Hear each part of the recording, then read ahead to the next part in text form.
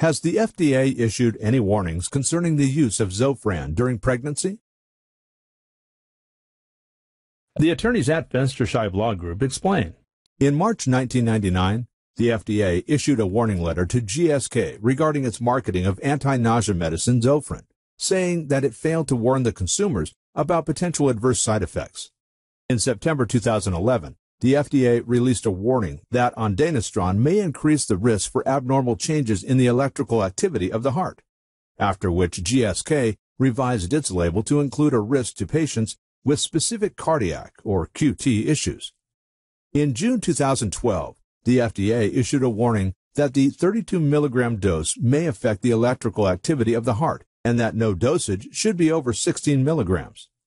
In December 2012, the FDA recalled all brand and generic versions of Zofran in the 32 milligram dose. For a free phone consultation, contact attorneys at Fenstersheib Law Group, PA in Hallandale Beach, Florida today.